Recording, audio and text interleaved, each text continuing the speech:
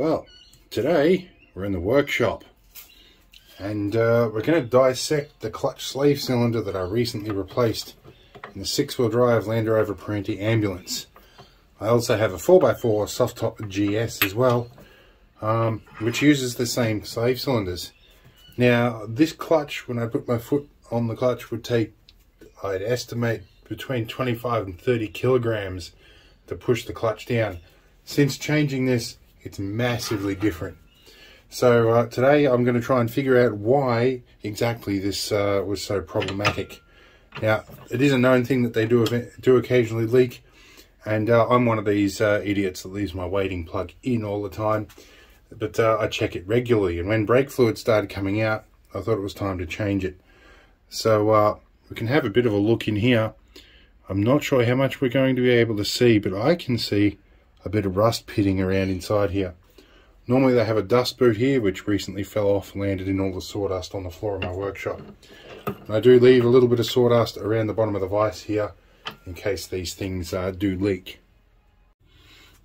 Alright, so the next decision I've got is exactly how I'm going to autopsy this. Ideally I'd like to put some pressure in there and pop that cylinder all the way out, but I don't want that stuff all over my workshop. So we're going to probably see how I can get this out as best I can.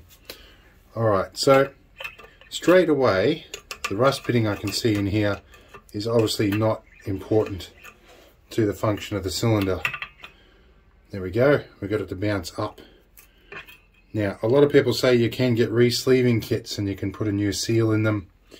And yes, that's true. I'm not sure if I want to go there yet. Let's have a close look at this. This is the piston. The rubber seal has seen better days. And there's a bit of junk in here. And hopefully it's not stuff that's just picked up off the vise when I've dropped it down there.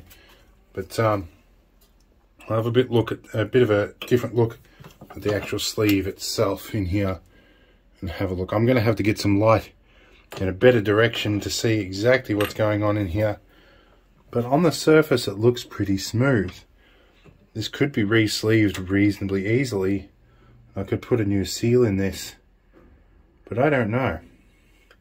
I'd be tempted to clean this up and have a close look.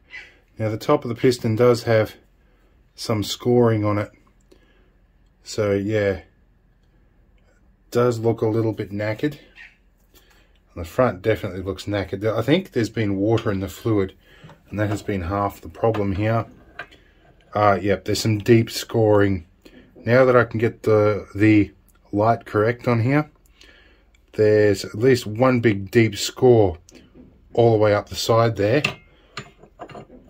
And so if this stuff is what I think it is and it's come out of there, there's been metal shavings stuck in there that have probably been sitting in this lip, which I think this is actually meant to have an O-ring in it, off memory. I don't think it's meant to be just this one rubber seal in there.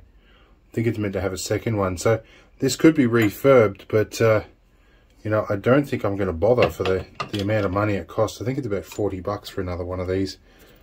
So we can put this in backwards. Yeah, okay, so it comes up smoothly, stops about there, and then it's got a bit of a, yeah, it's got a few hard spots in there. And of course I was waiting for that spring to come off. But at least we can get a grip on this and remove it that way. And now everything's on the floor, so I'm going to have to pick it up.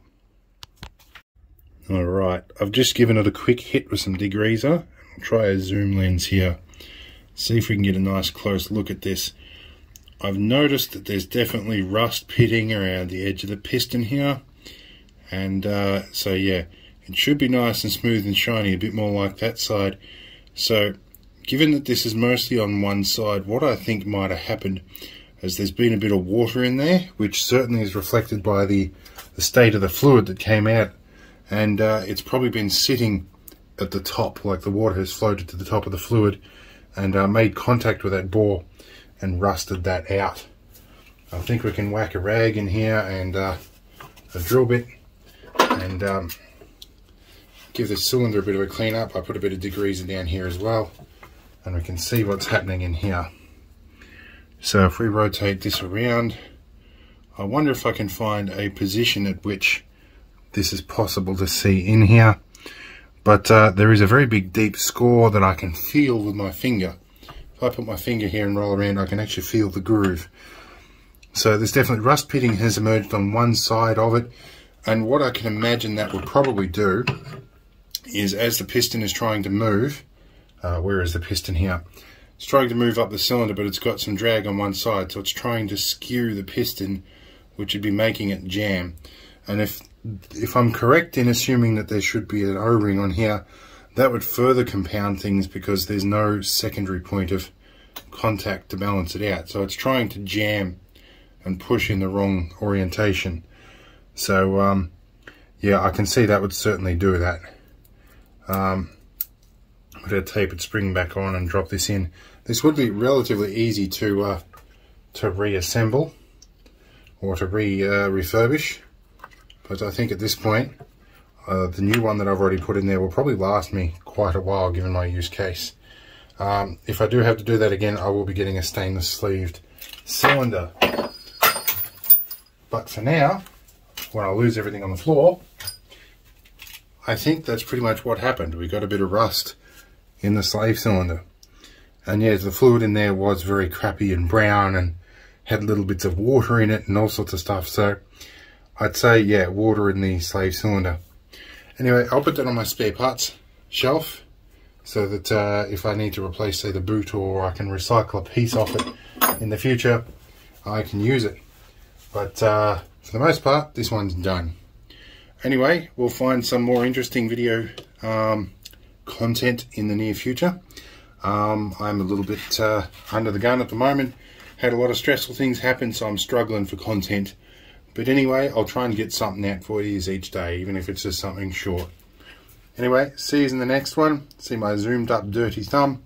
I'm going to go get some of that Grit Mitt soap that sponsored me a little while back and get all this stuff off my hands. Anyway, see you later. Hope it was interesting, and we'll find something more useful soon.